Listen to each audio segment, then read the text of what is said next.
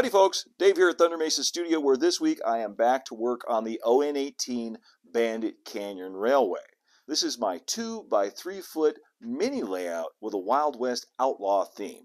And just a quick refresher for those who may not remember, On18 is the scale gauge combination where 148 O-scale trains run on narrow gauge 18-inch track. And in O-scale, 18 inches is right around 9 millimeters. So you can use N-scale track if you like, or HON30 track, which is what I like to use, and N-scale mechanisms, chassis, and components and things like that to make the trains run. This week I've been working on the scene around Hole in the Wall, repairing and finishing the track, then painting it and adding some ballast to the rails and some ground cover and other details. So let's rewind back to the beginning of the week so you can see how the whole project started. So the first thing I need to do before I can move forward on this, here, let me get the depot out of the way so you can see what I'm talking about. I want to swap out this turnout. It's been causing some problems. There's a couple of issues with it. One is it's extremely sharp. It's like a number 2 or something like that. And so that's causing some issues. The other issue is that it's a smaller sized rail. I don't know if you can see this, but the mainline rail, this is some Pico HON30 or HOE code 80 track, which I like to use for On18. But I had this turnout and thought I could get away with using it. It's actually, I think it's code 70 or smaller. I think it's actually smaller than code 70. Long story short, I'm going to swap it out for this Pico code 80 HON30 turnout. The geometry is going to be a little bit different, but I think we can make it work. Now the track is not glued down. I like to use these O-scale rail spikes from Micro Engineering. These are the small spikes, and I just drill little holes and put them in right where the cast-in spike detail is. This is a Caboose Industries N-scale ground throw, and I connect that with a little bit of music wire linkage. Bring in my rail nippers. Cut this right here. There you can see how sharp that turnout is now. I want to align this new turnout in about the same spot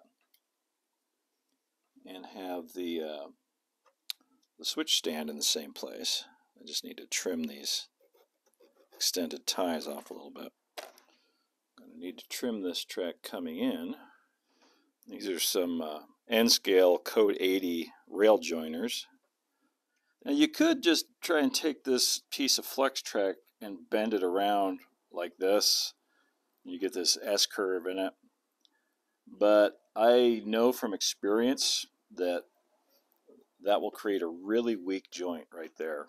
Instead, what I want to use is a curved piece of track coming out from the turnout. This piece of track was made from an N-scale 11-inch radius code 80 standard piece of Atlas track. All I did was remove the N-scale ties and then slide these machined rails. They're already machined to this curve, so I don't have to bend it, and they're going to hold that shape. I slid those rails into these ON18 or HON30 ties. So, using some 6040 rosin core lead solder and my butane torch to solder this. I like the butane torch because it delivers fast heat directly where I want it.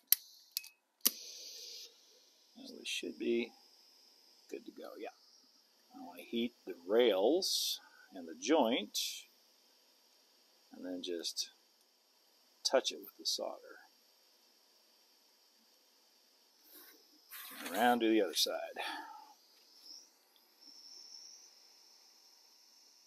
That should do it. Now back over here, you can attempt to join all this up.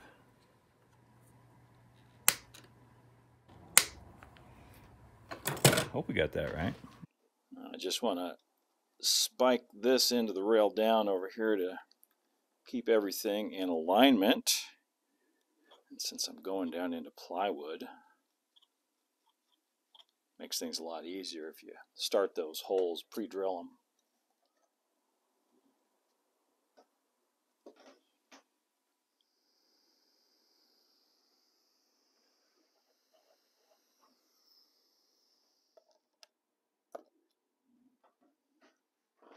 Now I've got another problem in that my spur track coming off here in front of the depot doesn't line up very well anymore because of the change in the turnout geometry. But I think I can make it work. Spike this end down. Now it's not going to be coming off the end at the same angle, but that doesn't matter because that doesn't go anywhere. it's a track to nowhere, so I'm not going to worry about it. Just want to make sure this transition is as smooth as I can make it. That's the most important thing. And then I can realign the depot and the roadbed. So I just need to remove this little extra piece of roadbed right here. And then I can scooch the depot closer. I might not even need to move that light. Now I should be able to nest this right in here. Now that I have all the components installed and aligned, I need to gap this rail right here. And let me show you why. Say this track is positive, this rail is positive, right? And then this side is negative, okay? So same here, positive, and can you see that? And negative on this side, positive, negative.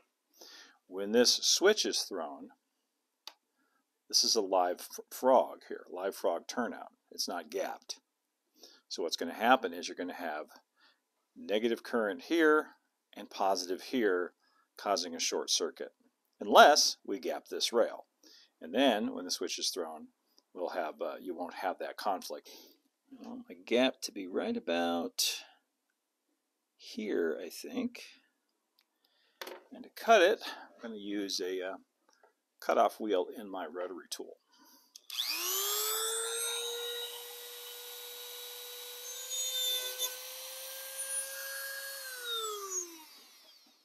Now with these Pico turnouts, you don't need the ground throw for it to be functional. There's a spring in here, and it gives nice contact back and forth, just like that.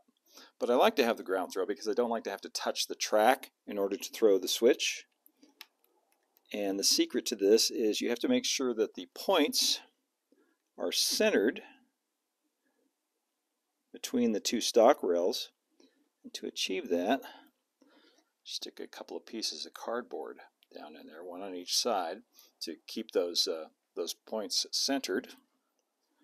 Now I've got my piece of music wire. Thread that down through the hole, and then through the hole here on the ground throw. So I've got the points centered, and I also want to make sure that the lever is pointing straight up and down, not on one side or the other, before I spike this into place. I'll use a couple of track nails to hold this in place. And I can push that in there with the point of my needle nose pliers.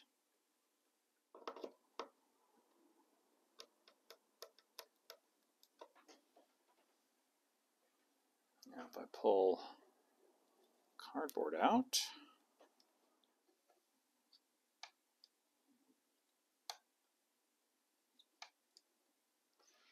I should probably also mention that this live frog turnout is what's also known as a power routing turnout. So when the points are thrown for the siding here, this acts as an electrical switch. The points actually route electricity through the rails to this siding right here. And as long as I don't have power coming in from this direction, I don't need to gap these rails. As long as this just stays a dead-end siding, I don't have to worry about that because there's not going to be a short here at the frog. But I do need to worry about this rail right here in this gap that I just cut.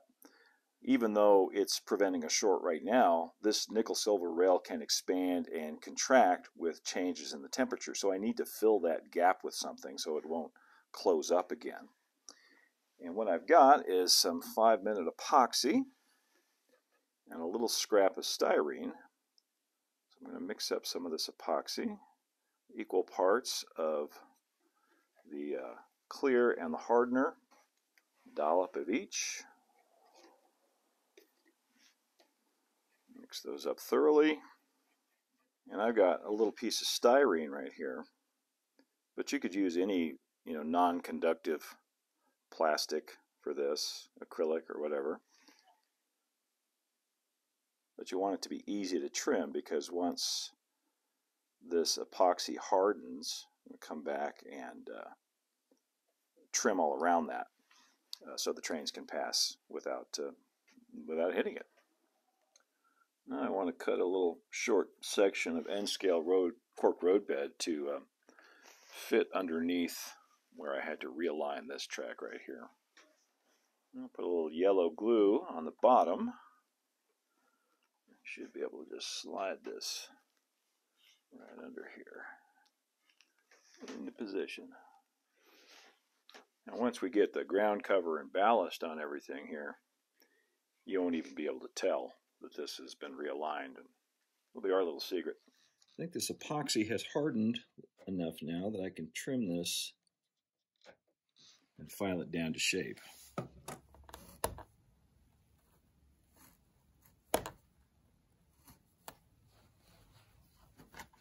Here we go. Unfilled gap. When this is painted, you won't be able to see it at all.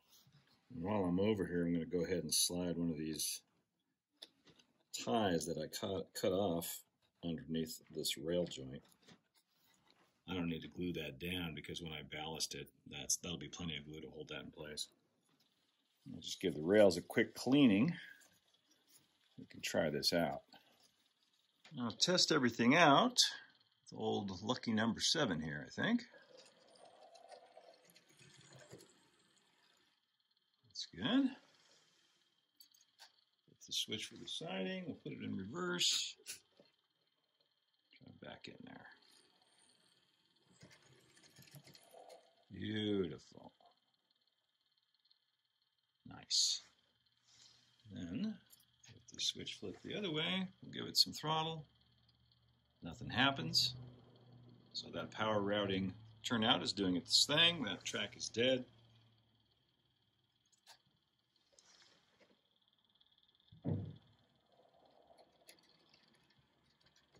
Nice. Okay, well now that I have everything running as well as it can, it's time to paint the track. Of course, painting the track will make it so things no longer run, at least temporarily, but it's a necessary step.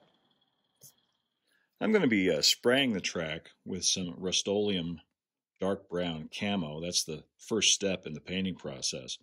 And ordinarily you want to do something like this before you have scenery and structures in place, but I didn't do it that way, so we're going to make do. I put up some temporary masks here out of Bristol board to protect this rock work, removed all the structures, so I think we'll be able to get away with it.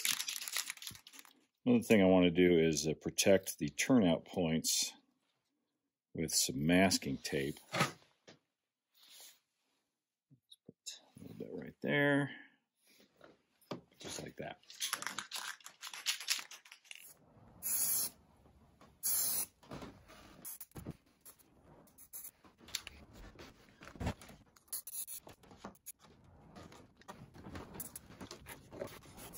Okay, let that dry for a few minutes, then we can move on to the next step.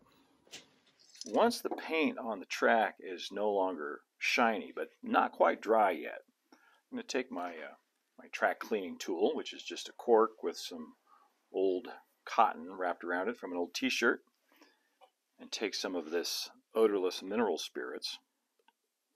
Same thing I used to clean the track with all the time. And just go over the tops of the rails to remove the paint. But just from the tops. You don't want to press down too hard and get on the sides or anything. And you'll probably have to go back over it 2 or 3 times. Better to do it lightly 2 or 3 times than, try to scrub it off all at once. Now I want to switch to acrylic paint, and I'm going to dry brush it on to bring out the cast-in detail in these ties. And I think some country gray and territorial beige are probably good choices for that. And I've got a semi-stiff brush. I like to take a piece of corrugated cardboard and get most of the paint off. And dip it in and then rub it off just like that.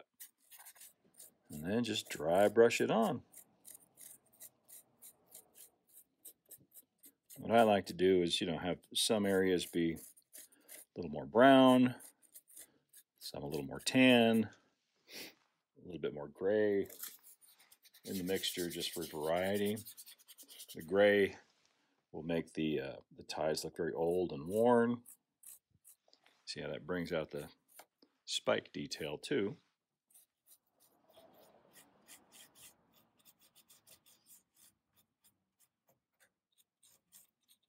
I like to hit the ground throw with a little weathering too. Okay, that's looking pretty good. So next comes the ground cover and the ballast, which in this case is just going to be some red dirt. Now I'm going to want the ground cover, the dirt, to come right up to the edges of these structures, but I don't want to glue them down. I don't want to glue them in place. I want them to remain removable. So how do we do that? Because we're going to be pouring diluted white glue all over the place in a minute. Well, let me show you what I came up with here. I'm going to put some masking tape down where the footprint of these structures will meet the ground cover. Now, put the structure back in place. Key it in where it goes.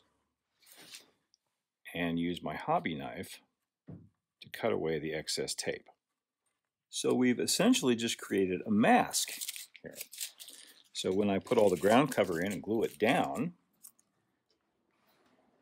it won't glue onto this. Well, it will glue onto the top of the tape, but then we pull the tape off and we have a nice blank spot for the structure to sit on. And I'll do the same thing over here for Etta's place.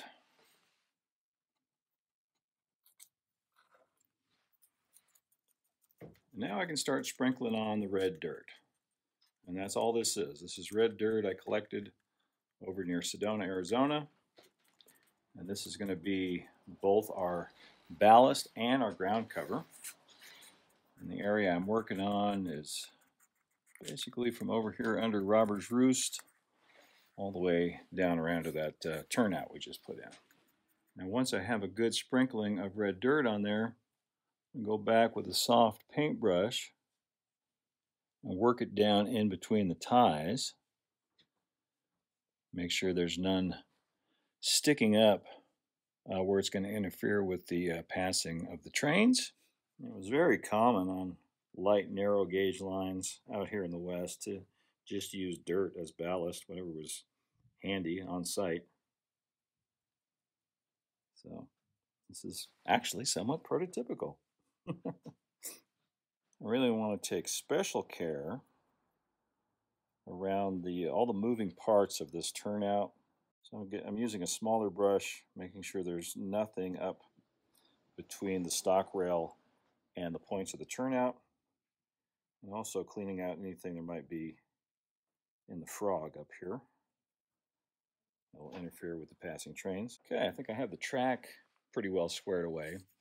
You notice I didn't do anything here or here, and that's because this is a road that's actually going through here. It's going to switch back down into the canyon, and I want that to be a lighter shade, so I'm using a lighter shade of tan dirt.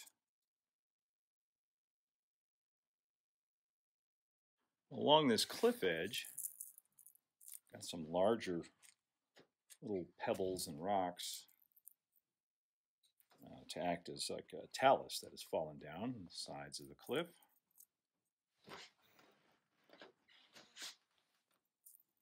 Kind of ease the transition between the foam rock work and the real dirt.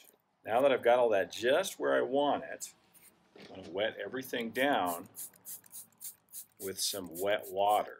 And wet water, again, is just regular water with a couple of drops of liquid detergent in it, like dish soap. And that breaks up the surface tension so that when you put the glue on, it spreads out and doesn't pool up. And this is white glue, which has been diluted 3:1 with water. Then I just dribble it on. And because that's already wet, that's just going to spread out in there. Go right down the middle of the track, except I'm kind of avoiding where the points are. Once again, I want to make sure I don't glue those down, glue them in place or anything. And yeah, it's going to drip off the edges and make a mess, but that's all part of the fun. And this is the part, where it looks really ugly before it looks really great. There's a step like that in every project. Now, while this is good and wet, I'm going to take an O-scale horse. Actually, that's a mule. And just do this. Add some hoof tracks in the road.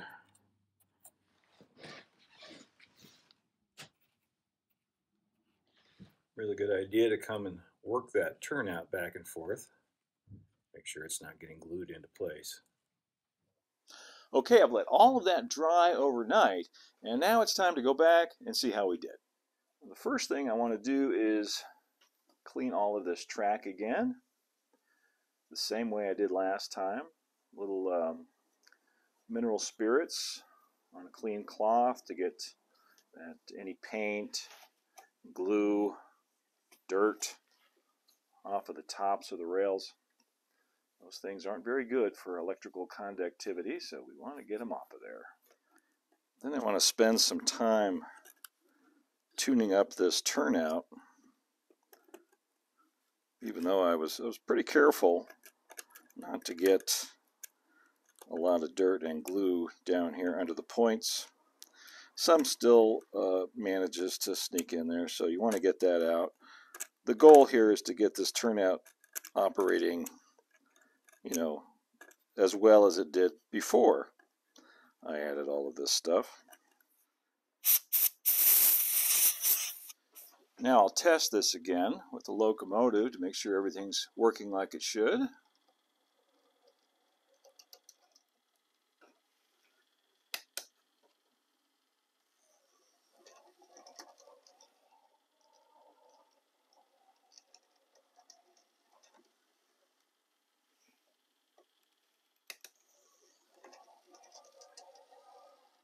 Awesome.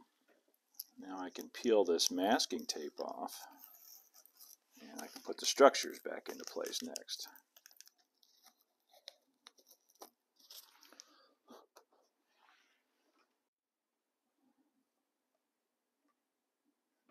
Now I want to build a little bit of a grade crossing right here where the Outlaw Trail winds through town.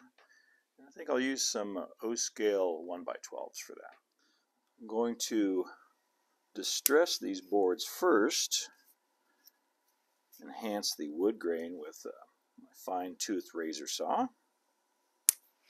And now I'm going to stain them a silvery gray with my shoe dye and rubbing alcohol mixture. This is one of my favorite wood stains. Use it all the time, so I always have some made up and ready to go. The way I make it is I buy one of these little bottles of shoe dye, dump all of it out, and then fill the bottle up with 70% isopropyl alcohol. So the residue inside the bottle mixes with the alcohol and makes a nice diluted silvery stain. Of course, if you want it darker, you can add a little bit more shoe dye. You want it lighter, you can add a little bit more alcohol. Now let those dry for a minute. And I want this crossing to look kind of rough-hewn, like everything over here and hole in the wall. So I've cut these planks, now that the stain is dry, I've cut them to about a scale 6 foot length. And I'm just building it in place with some Eileen's tacky glue. And I just want to be sure that none of this wood is rising up above the rail head, so it won't interfere with the equipment. I'm just going to use one board in between the tracks, and you can see how I carved a little bit of a curve into it. Just want to get it down here between the rails and inside the spike heads to ensure it doesn't interfere with the passing equipment. Now blend that in, a little bit more dirt.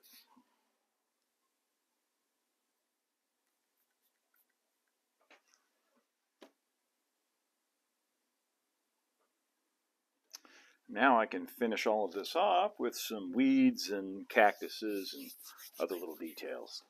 I think you definitely want to have some weeds growing around the depot platform. This is some buffalo grass, late summer buffalo grass from Scenic Express.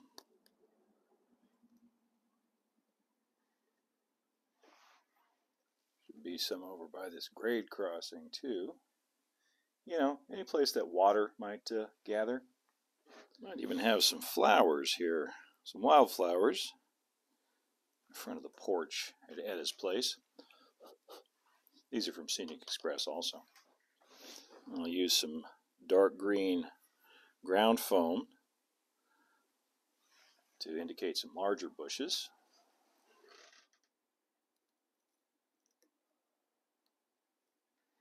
Just poke a hole down through this piece of foam, and I've got a nice looking cactus here that I was able to salvage on the hanging rock section of the Thunder Mesa layout. Same with this prickly pear cactus. Also came from hanging rock. Originally came from Pegasus scale models. They make a lot of really nice HO and O scale cacti, among other great things. These yuccas are from JTT Scenery Products. They make some nice stuff too. Here's another little detail I like, salvaged from hanging rock. It's a barrel casting that I sliced, so it looks like it's half buried in the sand.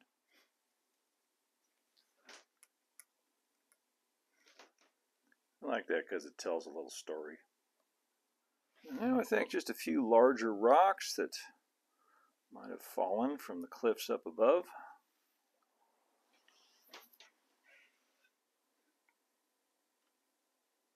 Okay, I think that's good enough for now.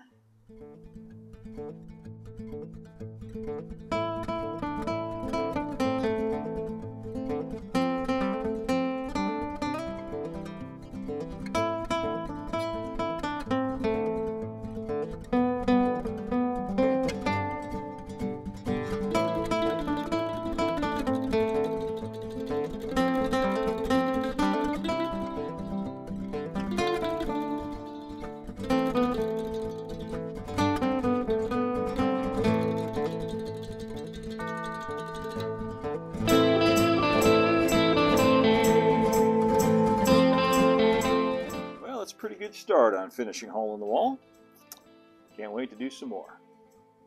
And that's going to be a wrap on this little project. I want to thank you all so much for watching today. And you know, if it's your first time here, please do me a favor and subscribe to the channel and hit that notification bell if you'd like to see more from Thunder Mesa Studio.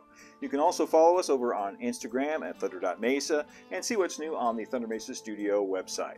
And if you really enjoy what we're doing here at the channel and want to show your support, you can do what these fine folks did and head on over to patreon.com/ThunderMesa and show your support there. Until next time, keep moving forward, my friends. Adios for now.